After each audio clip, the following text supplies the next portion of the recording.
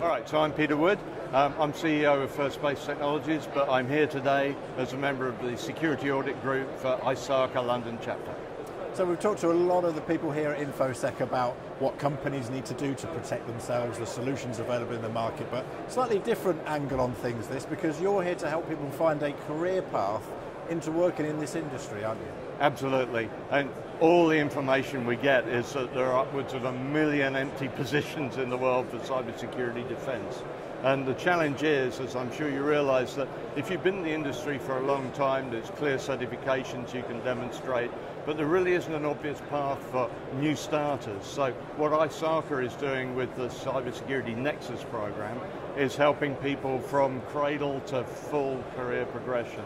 We're looking at helping people with knowledge resources online, with certification, with mentoring, with white papers, of course the ISACA local chapters and the networking opportunities there.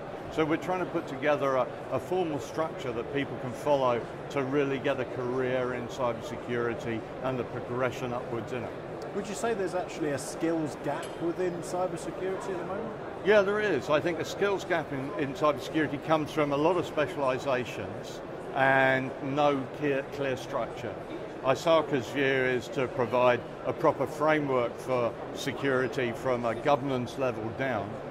Putting together a program like this allows people to cover all of the different areas of security, if you will, and find their own specializations, but still to understand where those gaps are versus the threats that we see today. We've seen so many changes in IT over the last few years, and so many jobs have changed or actually disappeared forever.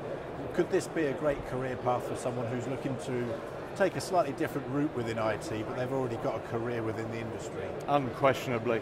So certainly as an employer, some of the best people we've recruited have come from an IT background. And I think for people who want to boost their own career paths, to find something more stimulating to do and potentially more financially rewarding as well, then cybersecurity is the obvious path. There is no shortage of jobs.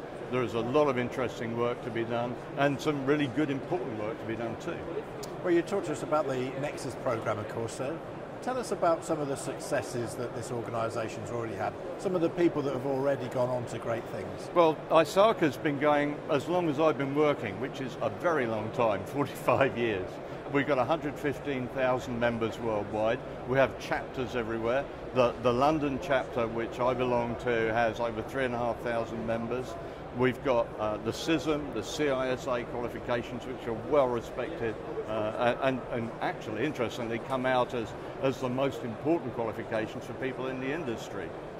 We've got regular meetings across all of the chapters. We have all of the education programs, webinars, online resources, and it's just it's a great community to work in. I really enjoy it. What would your final bit of advice for anyone interested in this area of IT to get into it would be? I think, you know, the key starting position is not to look for that quick win, not to look for that 15 minutes of fame, because I think a lot of us are trained by society to think that way these days. Rather to take a more holistic view, to say, I want this as a career, not a job. And if I want a career, I'm going to have to invest in it myself as well as get help to make that investment. So if you're serious about a cybersecurity career, talk to somebody from one of the local chapters, look for help and guidance and advice, and people will freely give that without an agenda other than trying to help you.